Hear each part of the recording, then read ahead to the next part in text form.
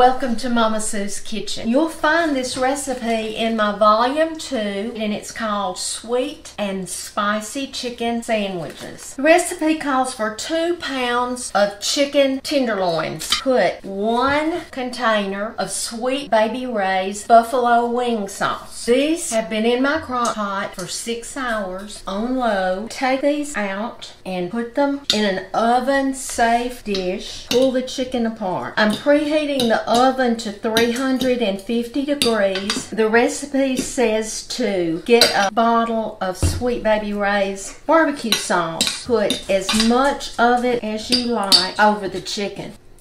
This has been in the oven about 12 minutes. I have some Hawaiian rolls. I put a piece of the provolone cheese on it. I'm just going to spread some of this.